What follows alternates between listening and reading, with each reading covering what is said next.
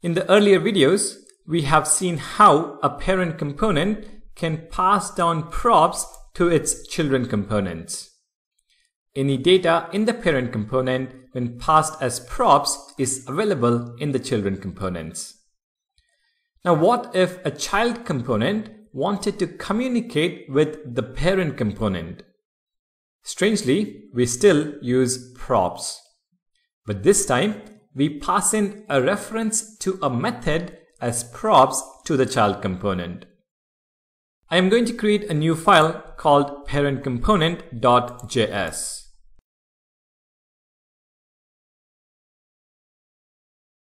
Within the file, I will use the React snippet RCE to create a class component. Let me remove the named export, and in the component, I will add a constructor with the snippet rconst. Within the constructor, we set a state called parent name with the value parent. Next, I'm going to define a method greetParent which simply alerts hello followed by the parent name which is set in the state. So hello concatenated with this dot state dot parent name. Now this is fine, but since we are using ES6, I would like to use template literals.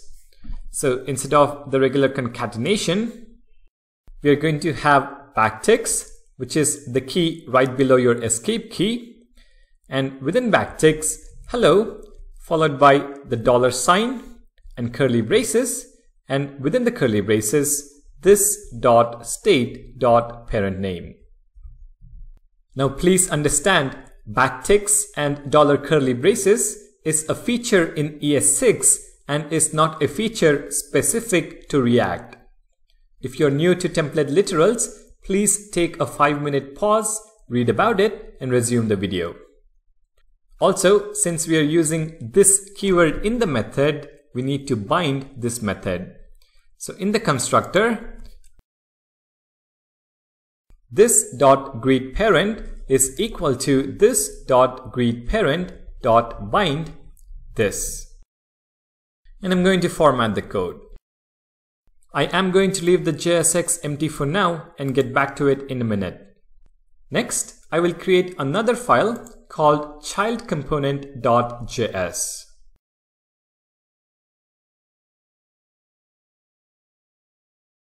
Within the file, I will use the React snippet RFCE to create a functional component. We don't make use of state in this component, and that is the reason I am sticking to the more simpler functional component.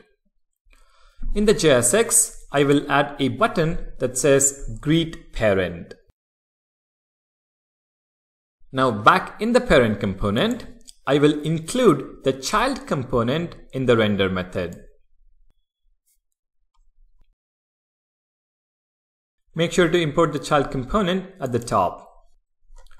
Next, in app component, I will include the parent component in the render method. Parent component. Again, make sure to import the component at the top. Now, if I save all the files and take a look at the browser, you should be able to see the button greetParent.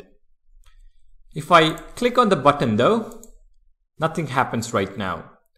But what I want is when we click on the button in the child component, I want to execute the method defined in the parent component. Basically, the child component calls a parent component's method. And as I mentioned already, this is achieved using props. The only difference this time is we pass the method itself as a prop to the child component. So I'm going to go back to VS Code, and in parent component JSX, we add an attribute to the child component. Let's call the attribute greetHandler. And to this, we assign the greetParent method. So this is going to be equal to this dot greetParent. Again, make sure you don't add the parentheses. we are passing a reference to the greetParent method as a prop called greetHandler. We can now grab hold of this reference in our child component. In the child component, on click of this button, we simply call props.greetHandler. So on click in camel case is going to be equal to curly braces, and within the curly braces, props.greetHandler. Make sure to add props as a parameter. Let's save the files and see if this works. I'm going to go back to the browser, click on the button, and you can see the alert, hello parent. So we have successfully called a method in the parent component from a button in the child component by passing the method as props to the child component. This is something you're going to do quite often in your projects, so please do make a note of it. Now let's see how to pass a parameter when calling the parent method from the child component. And this is where an arrow function in the return statement is really useful.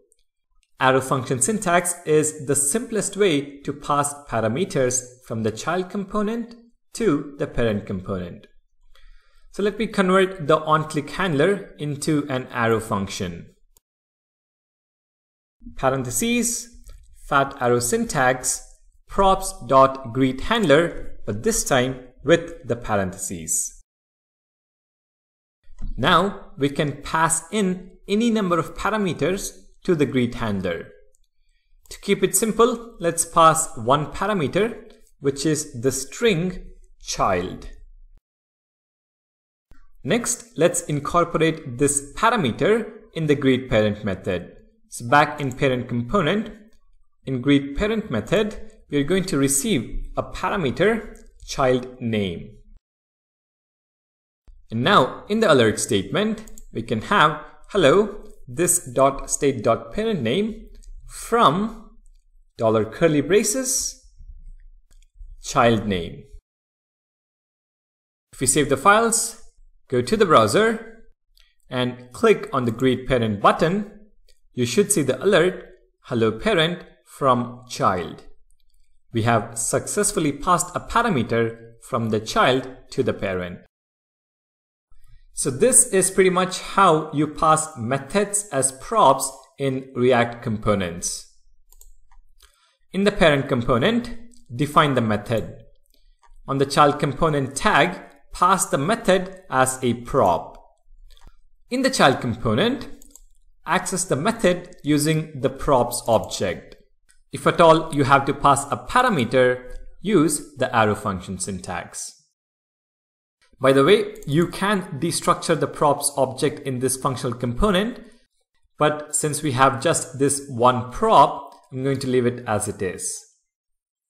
Now, if you're keen on event handling with form data, we will talk about that later on in the series when we deal with form handling. But for now, this is pretty much it about event handling in React. Thank you guys for watching. Don't forget to subscribe. I'll see you guys in the next video.